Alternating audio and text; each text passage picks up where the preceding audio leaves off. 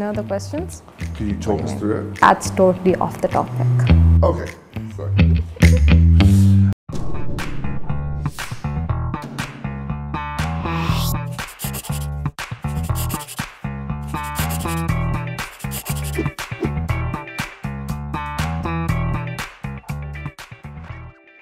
Assalamu alaikum, welcome to Iqra episode of George Knows Nothing. Aaj mera mehman Naween, and Naween is a fourth year computer science, and aaj hamara topic is George knows nothing about algorithms.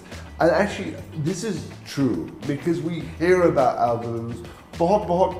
Newspapers, we talk about the algorithms of Facebook, of YouTube, of all our big social media sites.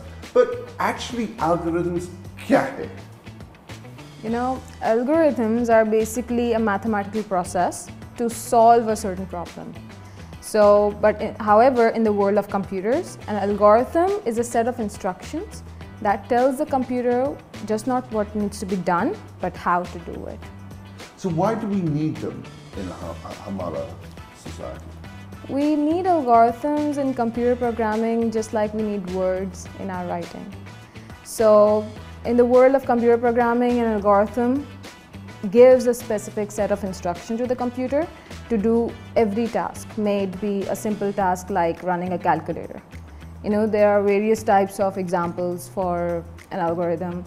There are SVM, KNN. I know you don't know nothing about it, but there's a part in my research actually where I'm using KNN algorithm for classification of my data. And so could you talk us in very simple language? All right. Okay, I'm a 5-year-old, okay? How do algorithms work in real life situations? How do they, so, you know, we talk about, for example, traffic, and an algorithm might be used to determine how much we need to deploy traffic policemen or you know, cops, because they anticipate how the build-up of traffic is going to be. How would that actually work in practical life? We actually do algorithms in our daily life. Like, just like I told you, it's like step-by-step solution to a problem, right? So let us make an algorithm right here. Give me an example. All right.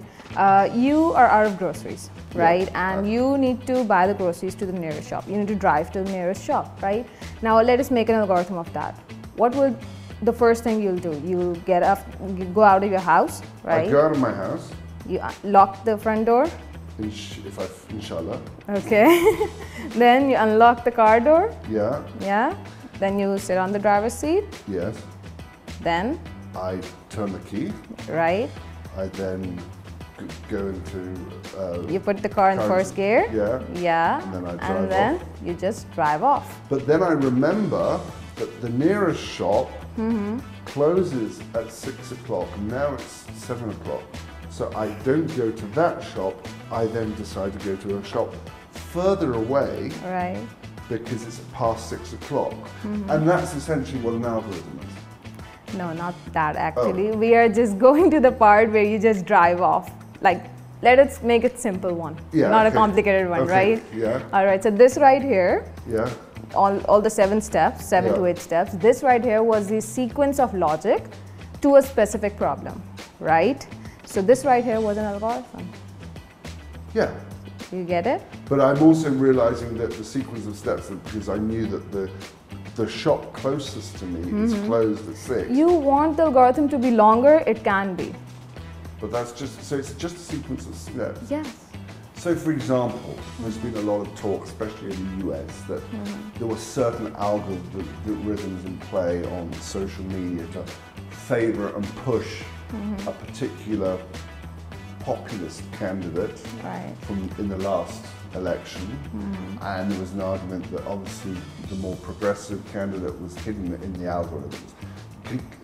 Or is it just that they will see that this guy clicks on, you know, ads for guns, and he will click on ads for, I don't know, veterans, and clicks on something for God Bless America, and therefore suddenly ads for a particular candidate will come to him, and someone who clicks on an ad for, you know, vegan food and clicks on, you know, environmental causes, they will receive an ad for a particular candidate. Is that how the algorithms work? Sorry, that was a long... I know, and you just took the topic somewhere else. It's not my topic. But that's essentially what That's actually cognitive behavior. That's totally off the topic. Okay, okay. You want me to talk about that? Do you know about that? I do a bit, but not quite. No, we want to get off the subject of algorithms. So what else do we need to know about algorithms? So it's essentially the sequencing of logic. Yeah. And you have to physically then put that into the Exactly. code. But there are multiple, I mean, it can be a huge undertaking, presumably, because that's a very simple one that you just gave an example of going to the shops. But there must be multiple options available to people. How do you ensure that all of that is thought out and planned? So basically, whoever needs an algorithm needs to tell you, like if there is a client, he or she needs to tell you what they actually want, the problem basically. And then for that problem, you design an algorithm that you solve that problem in step-by-step solution so that the computer may solve that problem. Can you tell me about an algorithm that you've studied, that you've learned about, that is a good example? Well, just like I told you, I have done certain algorithms. I have learned about certain algorithms. Like there is one KNN, that is K nearest neighbor algorithm, that I'm using in my final year project. That is research-based project. So there was a part that required classification of data. So for that, I used that algorithm. Okay, great. And but thank you. That's really interesting. And so, do you think that algorithms are going to become more complex? Are we going to be seeing them in more of our daily lives here? Yeah, we do actually. We use algorithms every time.